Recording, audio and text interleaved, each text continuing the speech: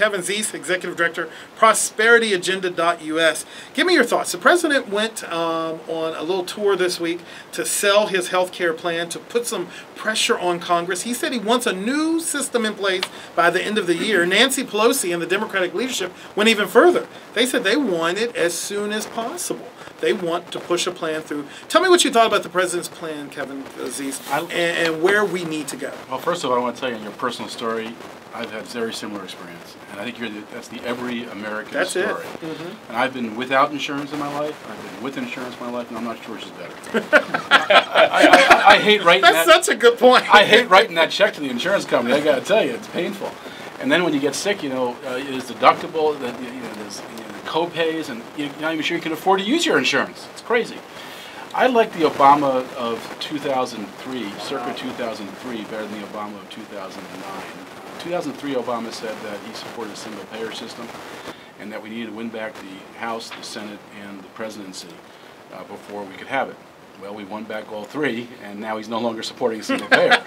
And I noticed at the hearing yesterday, which has happened really almost at every hearing that's been held on single payer around the country because it's the most popular choice, the first question asked was a person saying she supports single payer. Single payer, that's right. And the reason why people support single payer really got, I think yesterday, I went down to the Senate hearing yesterday, the Senate health hearing, because we had finally, after myself and 7 others got arrested protesting that single payer was not on the agenda, we actually got invited to testify. So Isn't that something? Yeah, so I went down yesterday with Margaret Flowers, who did a fantastic job testifying for us, and in the middle of the hearing, Senator Harkin left early, and he came out, and he's the senator from Iowa, got a lot of common sense in him. He said, he leans over and whispers in my ear. He says, I used to sell insurance. Really? And what we know is that the more pools you have, the bigger the pool, the more efficient. The more pools you have, the less efficient. He says, right now we have 1,300 insurance pools. That's not efficient. That's very expensive. 700 would be better, but 1 would be the best. And if you want to have an efficient system, a single payer is the best because it can control costs, it can negotiate prices, and that doesn't limit your choices. What that limits is your choices of insurance. How are you reading my mind? I was getting ready to ask. What it actually expands your choices. You can then go to any doctor, any hospital. You're not limited by the insurance list. And so you actually have more choice with the single-payer system, not less. I want to get Kevin Frick in this and ask his opinion on the president's plan. But I want to ask you about what you just said, and I want to invite our callers to call in. If you have a question about single-payer, what do you think is the best process? 410-319-8888. And again, what do you need? If you're responsible, as many of us are, for other members of your family, I look out for my aunts and my uncles, and they tell me how difficult these choices are. What do you need? 410-319-8888. I want to ask you about this choice because I was reading not David Bonner, the Republican leader.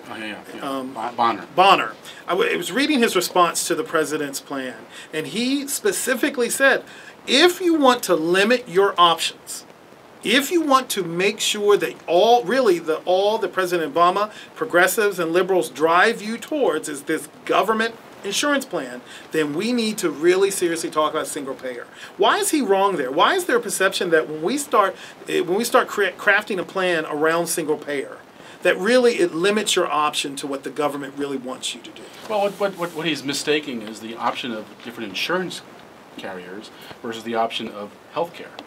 And the option of health care is one that what people really want. They want to be able to go to the doctor they like. They want to be able to go to the doctor that's convenient, the doctor they've heard is a good doctor, the doctor that they can relate to, whatever reason. And what's great about a single payer system is rather than having competition based on, choices based on what the insurance company says, you got to go to this doctor then tell you to go to that doctor, and you got to, get the door open to get to that doctor. What instead you have is doctors competing based on their quality or their services. And so you have a whole different kind of area of competition and a whole different kind of area of choice. You have more choice rather than less, really, as far as your health care goes. Kevin Frick, the president, went to Green Bay. He had a huge town hall meeting. A lot of heartbreaking stories in that meeting from folks who just told you the story that I kind of like the story I just told you. They said they just don't know how they can make it, but they can't do without health care. Right. Give me your thoughts on the president's plan, and where do you envision health care in this country? I mean, you're a health care economist. And so you may see this through a different context or a different prism. Sure. So actually, even to go back to your personal story, I mean, working for a large employer like Johns Hopkins, I've got decent insurance, and I always have had. But even the pediatrician's office has now started charging if you're going to call them in the evening.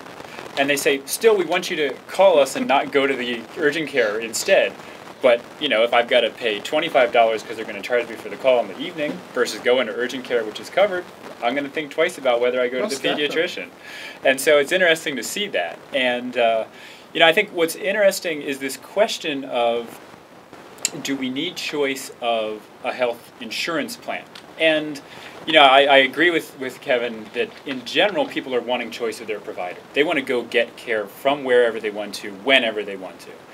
But, you know, there are economists who say, well, different people are looking for different things in an insurance plan. Why should we limit that? Well, the answer is it better to have choice there but not have as efficient of a pooling? Or is it better to have more pooling because we can get it, you know, we can drive it down to a single plan? And I think what worries a lot of people who don't favor single payer, although I agree that all the polls tell us that's where most people are, but what worries people who don't like single payer is that they don't necessarily think that the government is going to set up a plan that they're going to like. And so there's at least some discussion of a public option versus other alternatives, and you know, that's something that's being brought up more and more, and how to make that work, and that's under current discussion as the public option even in Kennedy's plan. 4103. It raises the question that always gets raised, which is both votes aren't there. It's just, but you know, look at history. The votes were never there for anything that matters.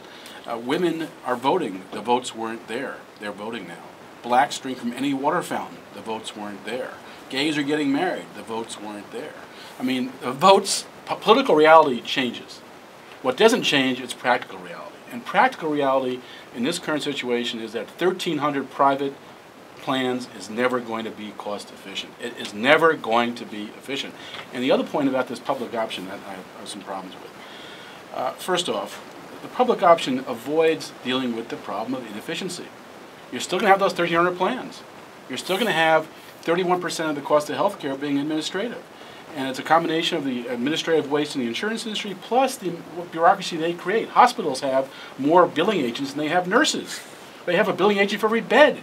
Doctors are spending 20% of their overhead on dealing with the insurance industry. You're dealing with, you yourself described how you had to call and write and all that. Businesses have to do it. Everyone's dealing with administrative nonsense over healthcare, which we don't need. So that problem still stays. The other two things are, first, the private insurance will cherry pick and make sure they get the low-cost patients. The healthy patients don't need insurance. High-profit patients. The patients who are ill, the patients who are chronically ill, who are high risk, they'll be pushed into the public insurance. The public insurance will have the most expensive people to deal with. And then the lobby will say, the insurance lobby will say, it's not fair, we can't compete, it's got to be a level playing field. You know, we can't compete with the government-funded thing, so they'll put all sorts of restrictions on the government thing to make it look like the private thing, which stinks. And so we'll have a lousy public insurance that's underfunded and has the most expensive, while the for-profit people get to cherry-pick the most high-profit and make all the money. And then 5 years down the road, they say, look, the government can't run insurance. Look how lousy they did. But it's because they create a situation that ensures that. And so it doesn't work.